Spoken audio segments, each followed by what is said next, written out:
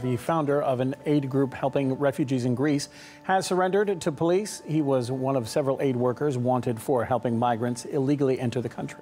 Various NGOs actually facilitates the illegal entrance of immigrants in Greece. We have at least 20,000 illegal immigrants and refugees at the Aegean Islands.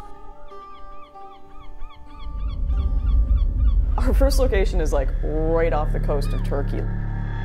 I've read a little bit about it. I know about the Moria camp, obviously. But the big question now is, how are those people getting there? Of course, I assume they're taking little dinghies from Turkey, but they're not doing it on their own. Emergency Response Center International. They're really high profile. Two of their senior workers were arrested recently. They're still in prison. And they're looking for this dude. It says in hiding here. Yeah, what's his name? Panos? This is Panos Maratis. And yeah. Police have no idea where he is. And neither do we. The police confiscated his WhatsApp and all the WhatsApp members of the RCI, and they found all of these signals about locations of migrant boats that were coming into Lesvos. There's only one place that could have come from. Right. Probably so the traffickers. That's yeah. trafficking. That ties into espionage, listening Smuggling. into radio signals, smuggling, and money laundering. We don't know where they got that information from. The police have said they've laundered up to $5 million. So basically all of this, and they're linked to Doctors Without Borders, I mean, they're hugely connected, but it all leads back to Panos. So how are we going to get him? I'm going to reach out to the rest of the RCI members who haven't been arrested and who are still active, see if we can get a connection to him, and then we can maybe arrange a call, maybe a meeting, but I think that's so unlikely given that he's in hiding from the police. Well, we can try. We can try. I mean, the police have already found a few of their other high-profile members. You can't be nowhere. ERCI press, ERCI at the moment are in jail. But it says they said at the moment our organisation has been squashed down, most permanent members are in jail, and nearly all volunteers have resigned in fear of being arrested.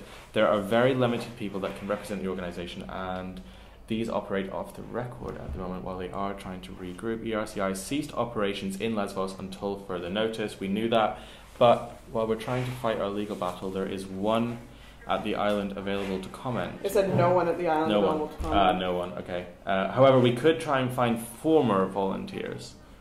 So that wouldn't be so bad. Yeah. It would be great to just get anyone that worked with them on camera. The very fact that we've got an email from their press department still means we're talking to someone, and they've said, give us your WhatsApp number. Okay, so contact them right away, and let's see where we can go from this, because that would be amazing. Even if we don't get this former person, we've still got the press person, so we can probably... We've got someone that is in contact with Panos. Maybe he's even met Panos. Okay, yeah. Let's do it. Good morning. That's great. Yeah, no, this is worth it, I promise. So, ERCI have WhatsApped me, I've been talking to them for the last few hours. They've said that we can actually get an interview directly with Panos, not even on Skype, on the phone, in person. Panos? In person. Yep, the guy who's behind all of this. So, he's arriving in Mytilene in 2 hours, which is, he's basically, I've got this shipping app, which they've given me an update to, and they've said that he is here, on the ship here, which is going to come around and go on to Mytilene. So, that's it. But we spoke to his lawyer, and he said that there's not a warrant out for his arrest, but it's really likely he's going to be arrested. He wants to maybe hand himself into the police before he gets arrested, because that looks better for him. Can we get that on film? We can follow him all day. But we just need that interview, because the police, apparently the police will be waiting at the ship. So if we can get in there before he gets out, like maybe go in the service elevator. I really want to go, but yeah, they might, if you want to follow him, they might recognize me, him and his lawyer. Well, someone who, every major leader of every NGO will know who you are because of Italy and all the stuff that's happened. Is security up? Yeah, he said you can do it. He said actually we should probably leave like now, because we want to get there really early, speak to the lawyer, and just figure out like a route onto the ship. Because once we get that interview, then... And you're going to, George? Yeah. Okay. Then that's it. And we'll just tell you, we'll just keep you updated. I'm going to follow this ship with this live I'll stay up. I guess I'll just be texting you from here and supporting you however I can. I wish I could come, but... Okay. I'll make coffee. Okay, cool. We'll come back and something. Alright, okay, let's see what happens.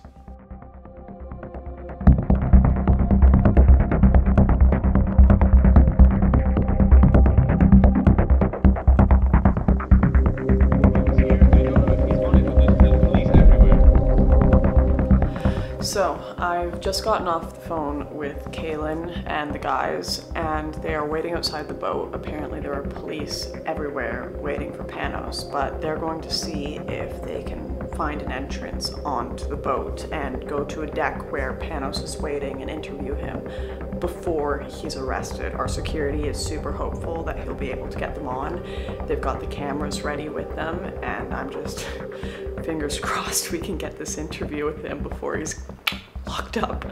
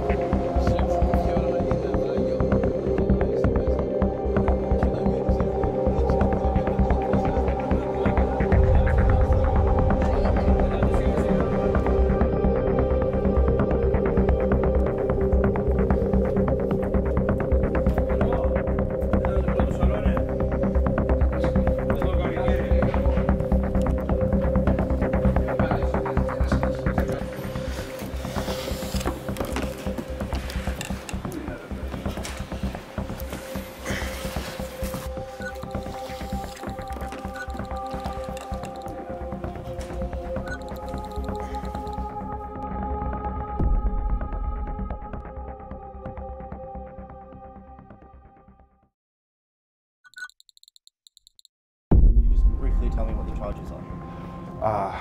Quite grave, actually.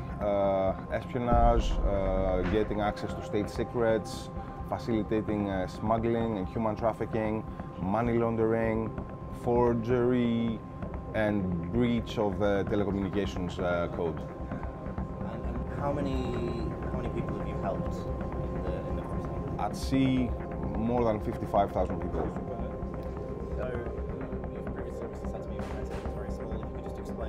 Yeah, more than 600-700 volunteers through the course of the last 3 years. A lot of right-wing media saying that you are a human trafficker. I just wanted a very direct response to... We have never facilitated human trafficking. We have never assisted any smuggler. We're quite against it. We're here to save lives and nothing more.